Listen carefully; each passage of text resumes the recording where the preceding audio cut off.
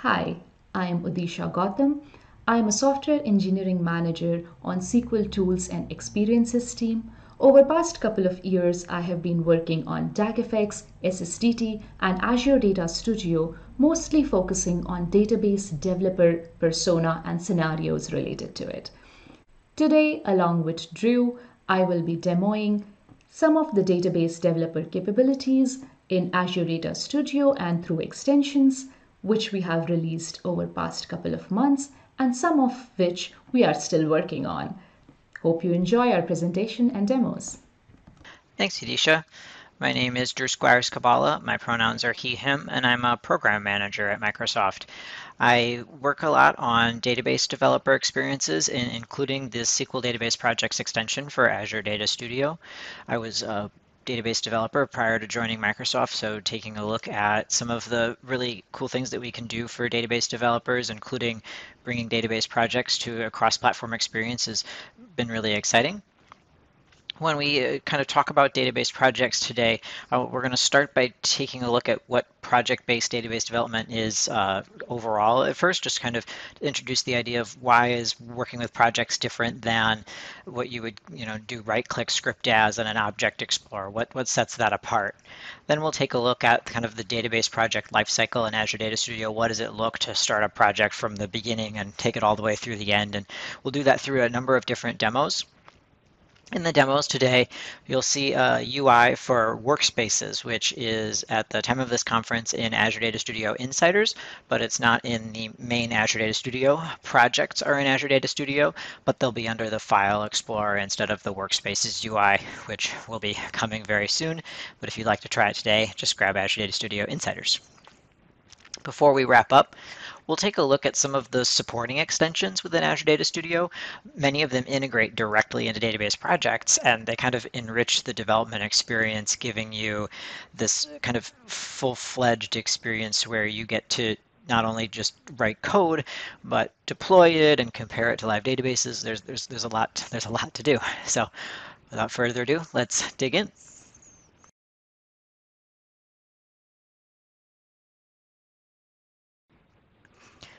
Let's dig into project-based database development. Now, project-based database development is not just a mouthful. It is the construct of being able to leverage a SQL project system to focus on declarative database development. Declarative database development gives us the ability to focus on a single desired end state as we develop, and allow the tooling to manage any change in migration that would happen during deployment based on where our application is in its life cycle. So sometimes this is known as state-based development, and what it boils down to is that as you're writing code, as you're developing your database, you're using create statements. Create table, for example. If the table already exists on the server that you're developing against, it would be the SQL project structure, that tooling that would manage writing an alter table statement for you in the background, handling all of that. Your focus is on that single desired end state that you want your database to look like for your application. In project-based database development, we've talked about the focus on that desired end state as you develop. The second stage of this development cycle is the build process that happens where your project is compiled into a data tier application or a DAC pack. One of the pieces of functionality that's important to be aware of is that that compilation happens against a target database engine that's specified in the SQL project file. So for example, if you use objects that are available only in specific engine versions. Let's talk about streaming objects for Azure SQL Edge. Your target database engine would have to be that kind of database engine. Another example would be if you were developing for SQL Server 2016, you set that as your target database engine. If you had in your code functionality that wasn't added until SQL Server 2019, your build would then fail because of that disparity between the capabilities of those engines. So keeping in mind that that build process does take into account real concepts from database engines is important. But last but not least, and potentially the most exciting, is the publish phase. The cool thing about the project-based database development cycle is that this publish phase leverages those data tier applications files, those DACPAC files. So if you build a project, you can deploy it once or you can deploy it many times. So it can be reused. It's kind of a portable format. One of the biggest draws towards project-based database development is really comes down to the version control ease that comes from having a project structure with a bunch of SQL files that are uniformly focused on create statements. This does not ignore, however, that there are real environments that you occasionally need to understand more about. And that's where schema compare comes in, because it allows you to compare either the database project or multiple environments against each other. So you could have production, you could have test, you could have a database project, and you would be able to see the differences between them in terms of that declarative language. Now, before we start talking about some of the UI elements, I do want to step kind of down a layer into command line tooling, because I mentioned that SQL projects compile to DACPACs, and one of the most common ways that they are interacted with in production for that publish is going to be through the command line, just due to the efficiencies that come from it. So it's great to be aware of SQL package, which is a command line tool that allows us to automate a lot of these operations. For DACPACs, for data tier applications, these are files that are really just a definition of the SQL Server objects, just the schema. There are backpack files that you may have heard of that have both the database schema and the data within them. But for purposes of database development, we're going to focus on DACPACs. Within the SQL package, there are extract operations and publish operations for DACPACs. Extract takes a database and brings it out into a DACPAC file. Publish takes a DACPAC and publishes it to a live database. What SQL package looks like in general is there's a parameter for the action. So in this example, we would be using the action extract. And then there are additional parameters that you would need, like the server that you're interacting with, or the target file for your output, or in the opposite direction, the source file and then the target server. Sometimes when you see SQL package commands, I just wanted you to be aware that there are sometimes these short form parameters. So there's just kind of some synonyms going on there. But the whole reason why SQL package is important is because within the last year and a half, SQL package has become fully cross-platform due to .NET Core. So SQL package can be run on Windows, Mac OS, and Linux. And that was also part of the road towards making SQL database projects cross-platform as well. Before we talk more about database projects in Azure Data Studio today, I wanted to make sure that we're acknowledging that there are two different interfaces, graphical interfaces for working with database projects. The first one is SQL Server Data Tools in Visual Studio 2019. It's available on the Data Platform workload. So whether or not you're in Visual Studio Community or Enterprise, you can get to work with the SQL database project concept in Visual Studio on Windows. Now, in the world of Azure Data Studio, the SQL Database Projects extension gives us a whole lot of that functionality. We're going to go through it all today, and that leverages the .NET Core SDK to make this fully cross-platform for Mac OS, Linux, and Windows. They can all work with the SQL Database Projects in Azure Data Studio. And I think potentially the best news of all is that the work in Azure Data Studio, those database projects, are compatible with SQL Server data tools. So if you are currently working in Visual Studio and want to open those database projects in Azure Data Studio today, you can do that. You can start a project in Azure Data Studio today and collaborate with someone that's in Visual Studio, and it'll continue to work. So there are options there, but as we delve further today, we're going to talk a little bit more about Azure Data Studio and SQL database projects. Within Azure Data Studio, there are some foundational features that make it a really great development environment, and so I'm going to demo those real quick before we dive into the rest of the session on projects functionality. The four things that I want to talk about is the embedded source control that brings access to Git repositories and the ability to collaborate right within the editor experience. The Azure Resource Explorer, which means that as you're needing to work with different resources across your server estate, whether it's a database or an Azure SQL managed instance, you can kind of browse through those real easily. Um, Second to last is the built-in terminal. So whether it's a bash operation or PowerShell that you need access to for potentially some automation, you've got that right there in the editor window as well. And then potentially one of the most overlooked items is the query editor snippets, which are a customizable way to create shortcuts for you to use while coding. So we're going to pop right over into Azure Data Studio. In Azure Data Studio, like I mentioned, we have the source control built in. So over here, we've got the changes that have been made recently. We have a new file.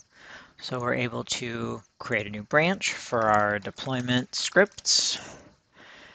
I can add a commit message, stage my change, and commit it all right from in the same editor experience that I had been coding in. Within the connections pane, not only do we have access to any servers that we've connected Azure Data Studio to, but there's also the Azure Resource Explorer. That means that you can browse through your Azure subscriptions to different SQL databases and other data platform resources. The built-in terminal can be accessed from the View menu to pop up the terminal from the bottom, and you can even create multiple terminals by hitting the plus sign. So if you've got one operation that you've started in one window and you need to do something else, there's a lot of flexibility there for you. Closing that panel down gets you the rest of the space back again, so you're not having to be cluttered up if you don't want it. But like I mentioned, one of the overlooked items is the ability to use code snippets. For example, there are pivot statements, a select statement where the rows and columns are flipped around, and it can be kind of hard to remember exactly how to write a pivot statement off the top of your head. And so you've kind of got an inner select, and then you're aggregating a certain column. If you use the command palette or Control Shift P and search for snippets, you can configure user snippets for SQL. What this JSON file does is it allows you to define specific user snippets. This one's called Pivot Framework, and then the body of the text that it will insert into the editor for you. The curly brackets are tab stops or placeholders that your cursor goes to every single time you hit tab, and it allows you to kind of pre-type in different variables or whole expressions. So this snippet here is written to mirror the overall structure of a pivot select statement. So if I open up a new window and I start typing the name of this snippet, Pivot Framework, it's going to give me the option to expand it out by hitting Tab. And now my cursor is here blinking on that first tab stop, asking me to type in the name of the rows that I want from my base query. And as you hit Tab again, as you start typing through things, it'll move through these tab stops. If the tab stops have been defined to have the same number, you're going to be typing in more than one place at one time. So you could potentially be saving yourself some time by being able to efficiently kind of create out that whole select statement. And again, this would be available in any SQL editor throughout Azure Data Studio, so you can reuse it again and again. That base snippet always remains available to you. So you don't have to memorize exactly what you need to do here, but you can kind of get the framework out to finish filling out as you work through it. So these are just some of the ways that Azure Data Studio can be a nice development environment to be working in. But we really want to get into the meat of what projects look like in Azure Data Studio. So you can create new or open existing projects. You can import a database into a project. You get to work with the objects, whether they're tables, stored procedures, any kind of schema object. You can add database references, so you can reference between different databases or different projects, so you kind of have a more than one-dimensional project. You do not have to use command line tools like SQL package to publish your project. You can do that right from the UI within Azure Data Studio. And you can also define pre and post deployment scripts. So that would be a classic example for inserting sample data after as a post deployment script for test environments. And then not to be forgotten is also the schema compare integration for projects in Azure Data Studio with the ability to kind of see some of those changes that have happened. Now I've done enough talking about database projects, and we want to show you some stuff. So Udeesha is going to take it away with a great end-to-end example with database projects. Thanks, Drew.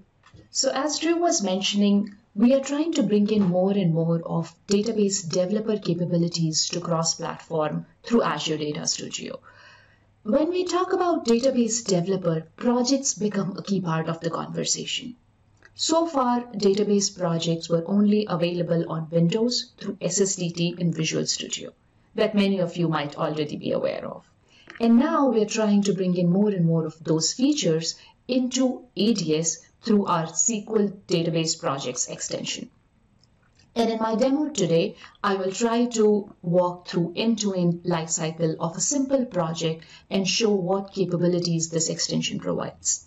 To give a gist, using this extension, you can create a new database project. You can also open a database project that you created using SSDT previously.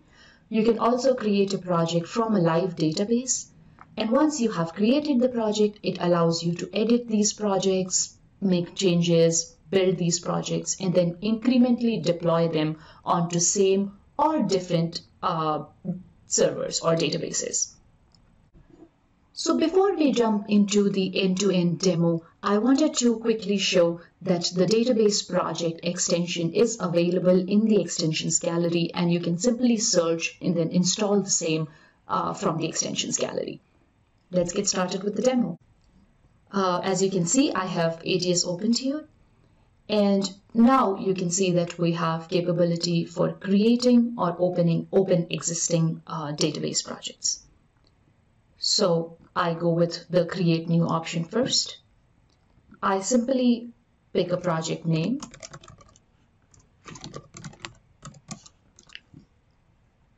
And a location. I like the repo location. And then when I click OK, the project will be created for me. Here you might notice this specific type of project, the SQL database type of project. This is a new extensibility point that is added in ADS for more and more extensions to be able to plug in different type of projects into ADS. So continuing the demo, let's create the database project. I click OK here, and ADS asks me that behind the curtain, can it also create a workspace for me so that in future when I create new projects, the projects will be added to the same workspace, and hence I can open all of these projects together or treat them as a single unit if I need. So I say create the workspace. So in a minute, it will create the workspace for me and add the project that I created to the workspace. So now that I have my project created, as you can see, this is a bare minimum project with no items added to it. I can start adding new items to it. For example, I can add a table. I can also add a view to it.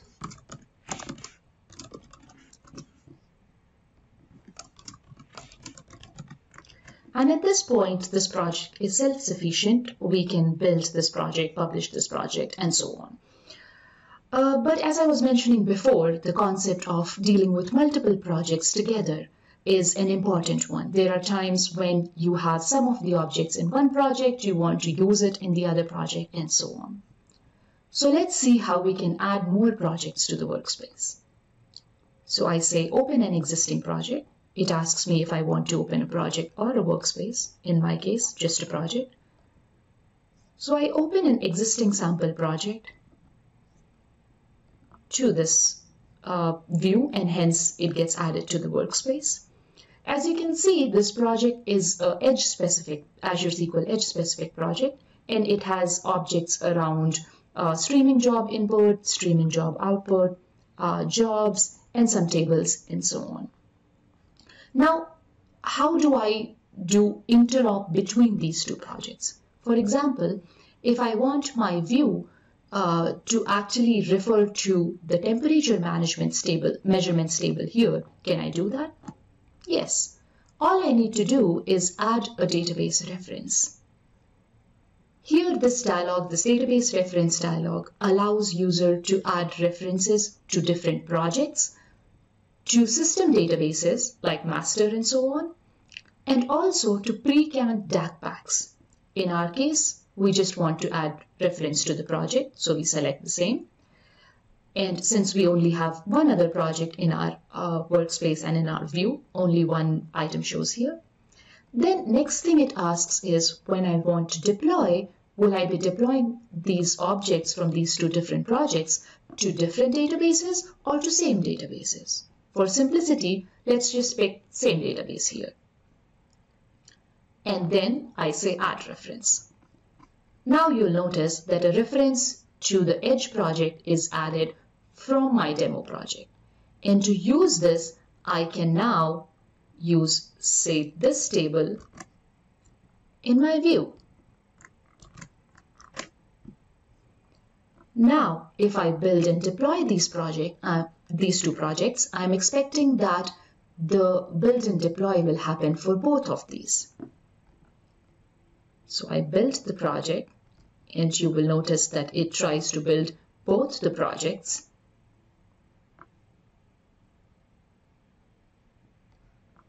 And once it has successfully built the projects, I can go ahead and try to publish them. To publish these projects, I can just simply select a connection. Because my project has edge-specific objects, I'm going to select the edge instance. I can also provide different deployment options through a profile if I want to. In my case, because it's a simple project, I'm not going to do that. I can select the database name. It can be a pre-existing database or a new database. Here, I'm just using a new database, which is same name as my project name, which is the default. And then I publish the same. It will now build both the DAC packs, both the projects, and try to publish them on the same database called My Demo Project. So once this deployment completes, we should be able to go to our connection and see this database in action.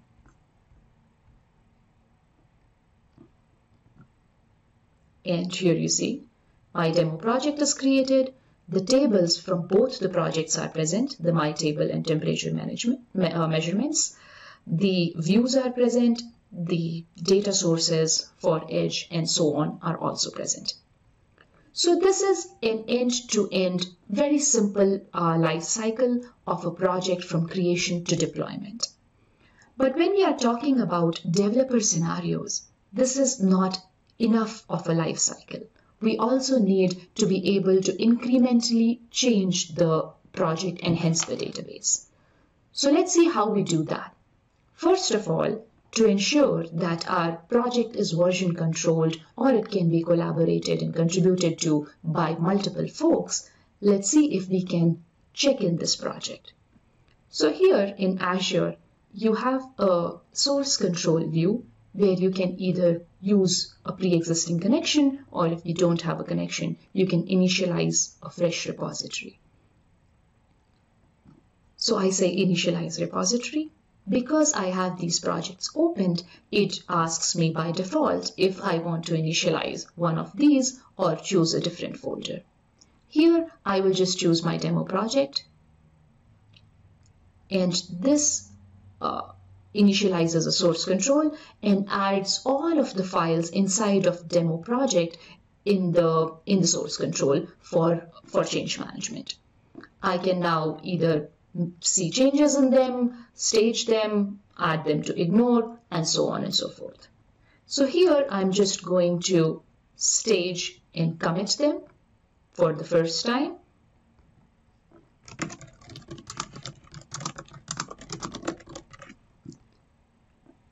And then we'll see from there as we make changes. So now all of my files are checked in to get locally committed so far. We can also push them to a remote repository or continue with our further development.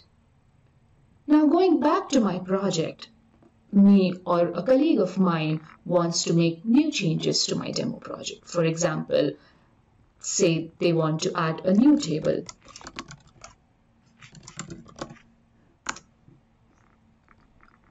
Or make a change to view to use the new table, and so on.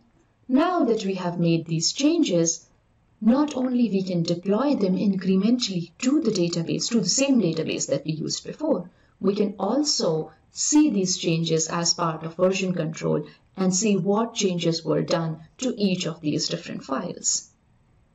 So where a new file was added, where a change was made, and so on. And same as version control, we can also deploy this to the same database, and DAC effects behind the curtain will take care of figuring out what are the incremental changes and deploy only those changes rather than fully deploying the database again. So here, if I say publish again, and choose the same connection with the same database. And if we want to see what are the additional changes that will get deployed the second time, let's do a generate script to see a sneak peek of the changes that will actually get deployed.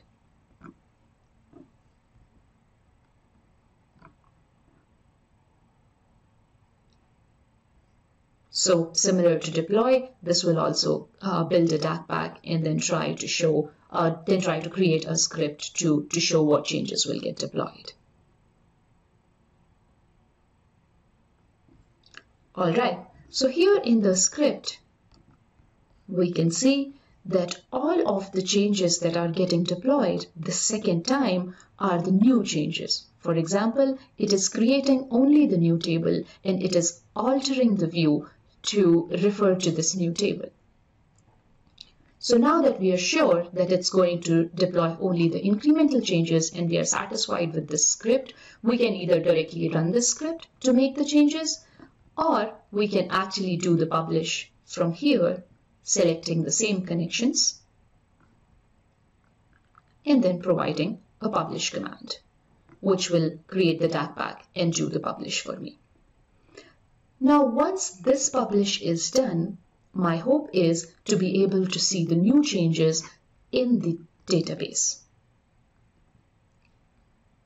So here we go, and we refresh the same, and we find the new table, as well as I want to see if the view is created with the changes, which it is. And as along with that, I also wanted to make sure that all of my changes got checked in. So I do so by doing a second commit.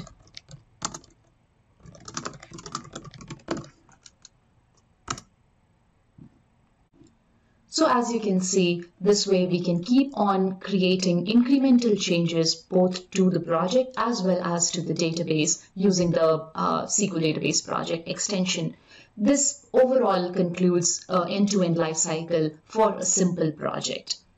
That's all for my demo. Thanks a lot. Back to Drew. That's quite the demo to go end-to-end for a database project in Azure Data Studio. A lot happened there. So just to recap, we enabled projects in Azure Data Studio by adding the database projects extension. a new project was created, and after some objects were added, an additional project was added to the workspace. So not only are you working with projects in Azure Data Studio, but a workspace is actually used to contain multiple projects. When you're working with multiple projects, you can tie them together through a database reference, which means that when you build and or publish the project, both of them are built and or published. Udeesha also demonstrated the ability to tie the project into source control, making collaboration a lot easier, and basically tracking changes through that. So that end-to-end demo could have been done by multiple different people grabbing the project from source control at different times. After making additional changes to the projects, Udeesha went to publish, but in that instance, she generated scripts that demonstrated the changes that would happen at the database level. Back to what we were talking about earlier when we talk about declarative database development, allowing you to focus on that end statement and then allow the tools to manage what the migration strategy needs to be. There are a few items that I want to kind of revisit from that end-to-end demo or add a few more details. So the first one is going to be creating a project from a database. So if we go into Azure Data Studio, I have a workspace with the AdventureWorks database in a project here. But on my server, I have an additional database, Wide World Importers. Instead of creating a new project and adding each object individually, I can right-click on that database and create project from database. It's going to ask me what I want to call the project. It's going to ask where I want to save this. This is a lot like working with creating a new project. It's going to ask the kind of structure that I want to bring those objects out into. So because in the background, DACFX is going to be pulling all these objects out of the database into scripts. It wants to know how I would prefer them to be organized. My preference is object type. Different people have their own flavors of that. And we're going to see this task run. And it takes just a few seconds. And now we have two projects in our workspace here. Now that's a really quick way to start with projects on your existing databases. So even if you don't have any projects open in Azure Data Studio and you want to start working with database projects today, grab the extension and in your Object Explorer, right-click, create project from database, and you're ready to roll from your current server estate. Now, the other piece that Udeesha touched on that I wanted to make sure that we really make sure we cover is the concept of database references. With database references, you scale from one project to a database development experience where you're adding references to additional projects, what we've seen in workspaces with multiple projects. You can make references to system databases. So potentially you have a dependency on the master database. And then last but not least, the potential to reference a DACPAC file. So you have a project that's already been compiled and you want to refer to that. And it's good to be mindful that when you have same database references, your projects will be built and published together by default. So in this instance here, where we have two projects in this workspace, we don't have to refer to each other, but if we right-click on Add Database Reference, it's going to ask what kind of reference I want to have. In this case, I'm going to add a system database reference, and we'll leave the master database selected. It's going to be a different database, but I'm going to do the same server. I'll leave that database name, and then this is going to be that example usage.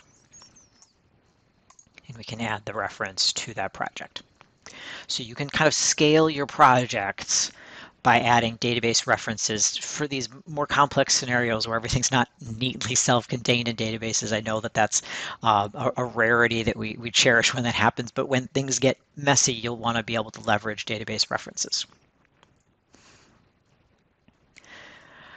So the build and publish process was something that when I talked about it earlier, I really focused on how this was leveraging the .NET Core SDK, and that's how it is cross-platform now in Azure Data Studio. When you install the database projects extension, it has a dependency on the .NET Core SDK, so that would be something additional that you'll be prompted to install. It's a really quick install. In many cases, just the default installation gets you up and running real quickly. But if you have a complex development environment, you're able to set a specific variable or path to the .NET Core SDK. When you publish, we saw the two different options in Udeesha's demo where she was able to deploy the changes directly to the target database, but then alternatively, you can generate those scripts to kind of see those changes. So um, if in our projects here, we decided we want to build the um, AdventureWorks SQL project, I right-click Build, and we're going to see the output here from the .NET Core SDK executing the build process. And if any errors occurred, we would be able to see them here in this output pane like we can here. I believe it is upset about the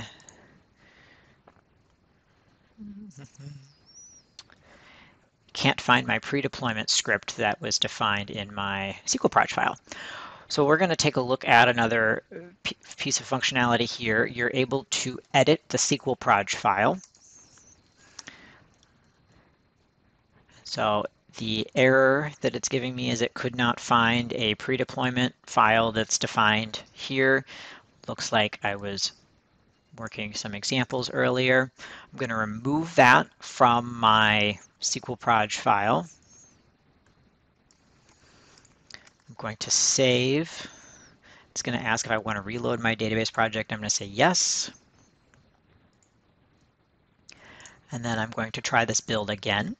We'll see the build process kick off down here in the output.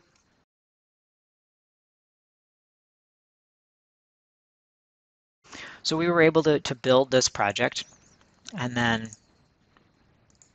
now we can publish, and we'll be given the option to either generate script or publish if we were once we connect to a server. So I will say I want to deploy to production because I'm feeling.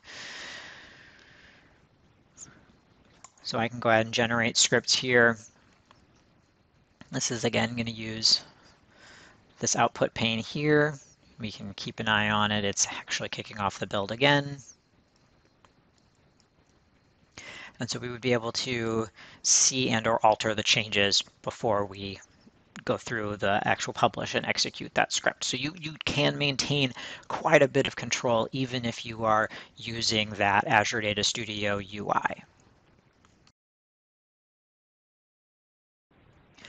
Now that we've gone through a very broad picture of the capabilities of database projects in Azure Data Studio, including that end-to-end demo, as well as some deep dives into the functionality, we also want to take a look at the other extensions for Azure Data Studio that integrate directly into or work really nicely adjacently with database projects. This is basically the supporting cast for your development experience, and in a lot of cases really do enrich the experience of working with declarative database development and with database projects.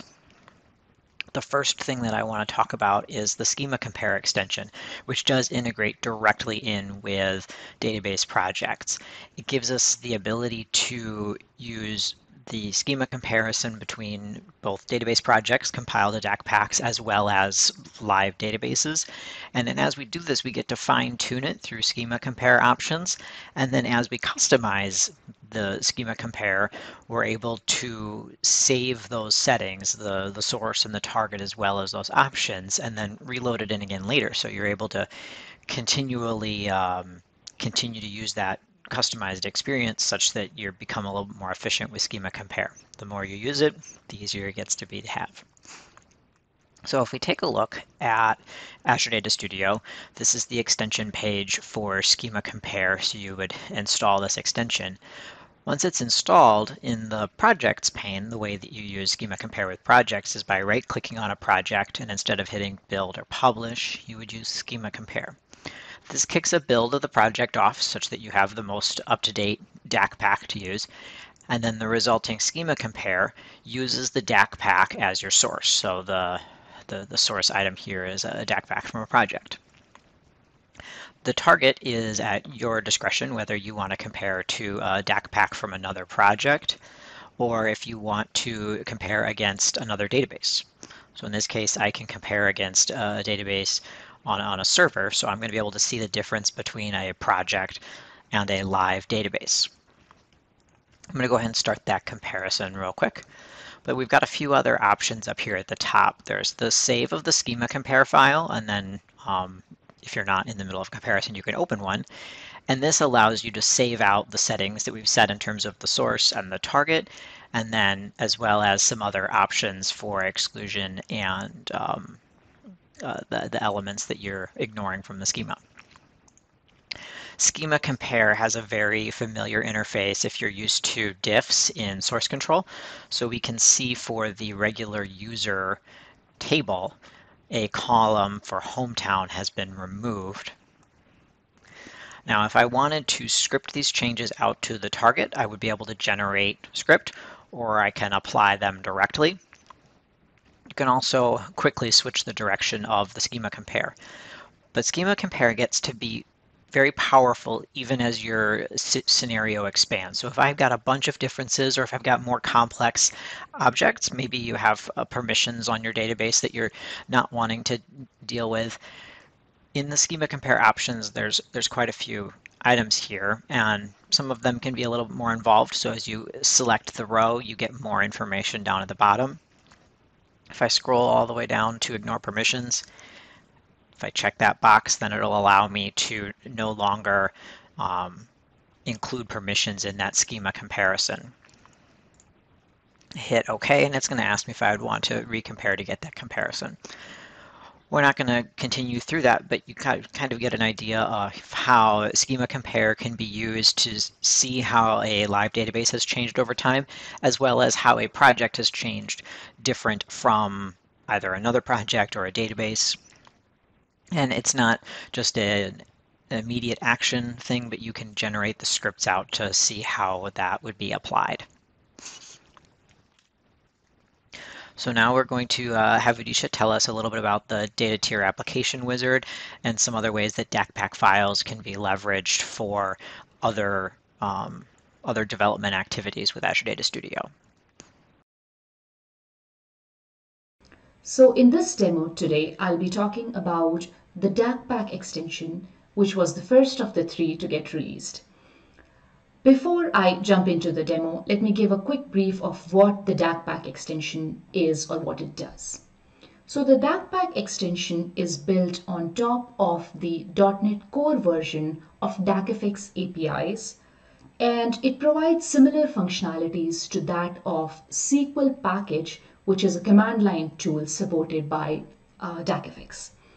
And these operations are export, import, deploy, or extract of a database. So first of all, let's see how to get access to this extension. So to get this extension, all you need to do is go to the extensions view and type DACPack, and that way you can get this extension installed from the gallery. Once you have the extension installed, you can go to your servers view and connect to any server of your choice. The DACPack extension will work against any server that is supported by DACFX layer, which is any of the on-prem servers as well as any of the Azure servers, including Azure SQL Edge. So here I have some databases on my localhost server that I'm going to use for this demo. And to use this extension, all I need to do is right-click and choose the Data Tier Application Wizard option. Here you'll see that we can perform these 4 operations against the selected database. I'll take a quick pause here and explain what each of these are in short. So the first operation, the deploy operation, is when you have a DAC which is the model or the schema of a database, and you're trying to deploy it to a live database. It can be a pre-existing database that you're trying to update or a new database that you're trying to create. The second option is extract. Extract is when you have a live database and you want to take the schema out of that database and store it in a file so that you can deploy it to different databases. The third option here is import. That is, I have a backpack file through which I want to create a database, a live database. And here, when we say importing a backpack, it means that we are bringing in not only the schema, but also the data of a backpack into the database. And finally, export. Export is the reverse operation of import. That is, from a live database, we are trying to get the schema plus the data into a backpack file for future usage. So these are the 4 options available through this extension. And let's get started with one of them. And for a quick round trip here, I will try to show you the extract from a database to a DAC file, and then again from the DAC file, a deployment to the database. So let's go with extract. The information extract asks us is, what is the source server and source database? What is the version that I want to use in my DAC so I can actually version manage it and keep increasing version as I take more snapshots in future. For now, I'm just going to let it be 1.0.0.0. The final option is, what is the location where I want to store my DAC file? Once I have all of these, it gives me a quick summary, and then it starts an extract process for me. Once this extract process completes, I will have a DAC which will be similar to any DAC created through either SSDT or SQL package.exe through command line. Now once I have this DAC what I can then choose to do is, again, using the same UI, I can deploy this DAC. To deploy the DAC, I first choose the file location, which is this. I then choose my target server, and I can also choose if I want to upgrade an existing database or create a new database. In my scenario, I'll just showing creating a new database first. When I say next, it shows me a quick summary, and then finally it deploys the database for me. So once this completes, I should be able to see not only a new database, but a new database with the whole schema of wide word importers in it. All right, so now that we have the deploy operation succeeded, I refresh the list and I find the new database created with all the tables, views, and so on. What I can additionally do is, every time there are changes in my source database, I can create DAC out of it and then deploy those DAC to my target database in an incremental fashion so that only the delta or the changes are then deployed to the target database and not the full database schema again and again. Let's see how that works. So on my source database, suppose there is a change which adds a new table.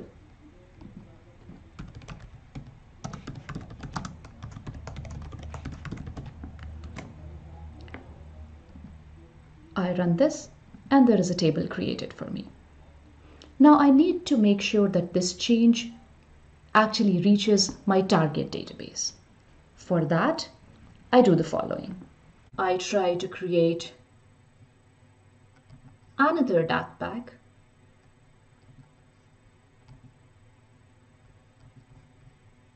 Note that this is a separate DAC. It automatically picks up the timestamp, so you do not need to worry about giving it a new name every time.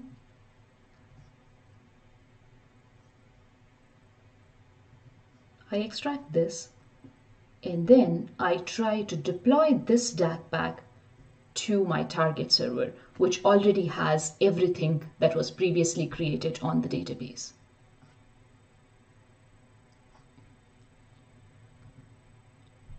So this time, along with choosing the newly created file, I say upgrade the existing database and I pick the database that was created in the previous operation. This will do an extra step of reviewing the deployment plan and figuring out if there is any change that I'm making which could possibly result into a data loss. It will then iterate out the steps for me and tell me whether or not there is a possible data loss through this deployment. Because we just created a new table, there is of course no data loss. And then I can just either generate the script or deploy the database directly. What this deployment will now do is, as you can see, it is pretty fast because now what it is doing is it is only deploying the delta to this target database. And once I refresh the tables, I should be able to see the new table here as well. So this is how the extract and deploy flow works for any database through DACPack extension. We can also similarly do import and export using the DACPack extension, which will bring not only the schema, but schema plus data. Thank you. That was the end of this demo. Back to Drew. Another element of Azure Data Studio that can be very important to your database project's experience is notebooks. Now, I know it's hard to work with Azure Data Studio and not have heard about notebooks, but I want to kind of propose some different ways that notebooks can be used that fit very nicely in with database development practices. The first is the ability for a notebook to be kind of more dynamic in that you can create a full-blown Jupyter book that has Markdown integrated with code cells as well as chapter structure in this, especially when you have larger projects or you have extended specifications. These can be really helpful for capturing that. And because notebooks can be a part of your repository, then you have source control on your specifications and some tracking to that. The second idea for notebooks that I want to propose and that we'll dig into an example here in a minute is using a notebook and the code cells in that to run and create T-SQL unit tests. And in many cases, they're more of just smell tests of, is this code executing as I expect in a test environment or even in a production environment, if that's the case. And then last but not least, we had an example earlier where it was the Wide World Importers data warehouse. And in some cases, you will have some data cleaning that needs to be done after a deployment or any other post-deployment actions, and you can put those together in a notebook. And again, going back to the documentation nature of notebooks, being able to leave notes along with the code itself and beyond just comments, but full-blown text cells really gives you some greater flexibility with that. So notebooks as a concept to give you kind of some more freedom and creativity for your development practices. We'll take a look in Azure Data Studio. We're in the workspace pane. We have our two projects and the AdventureWorks database in the stored procedures. There's a USP new customer stored procedure that inserts a row into the customer table and returns the identity.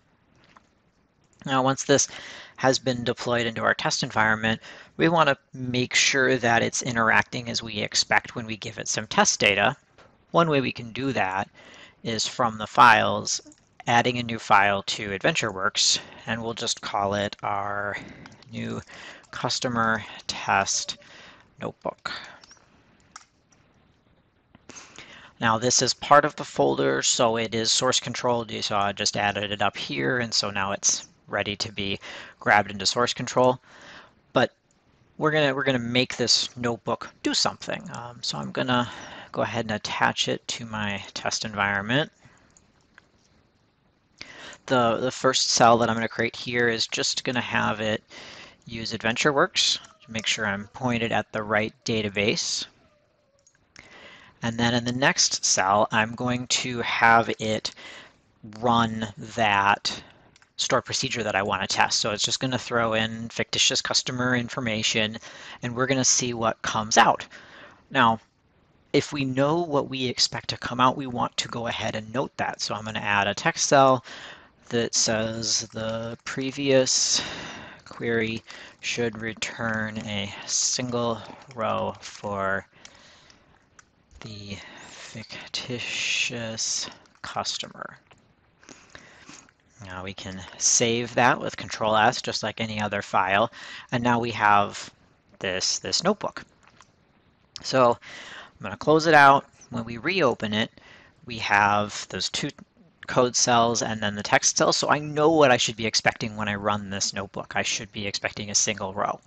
I'm going to run all after I connect it to the test environment. And it returned a single row. This is what I should be expecting.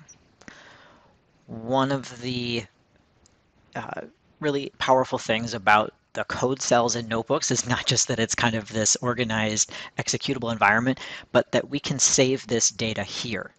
So if I'm going to come back and run this again later, I can compare it against what I expect. So I'm going to go ahead and save this notebook again. It's been saved. When I close it this time, and then when I reopen it, this results pane will still be there. So I can see the results that I would have been expecting. And this can become a part of our source control and something that kind of works within the project process. So it's another nice thing to have in your toolbox in Azure Data Studio to supplement that development process with database projects. Now, really quickly, sometimes when you're working in test environments, you can have different data loading pipelines, but in some cases you may find that you just want to be able to import a flat file real easily. There is an extension for that. There is an import wizard that allows you to grab CSV files or even fixed width files. That is an extension that has recently gone to general availability. And this is based on the Pros SDK that allows it to kind of detect the data types in your flat file, which makes that data import pretty quick. So if you have a test environment where you want to grab data into it after you've deployed your project, this import extension might be very helpful.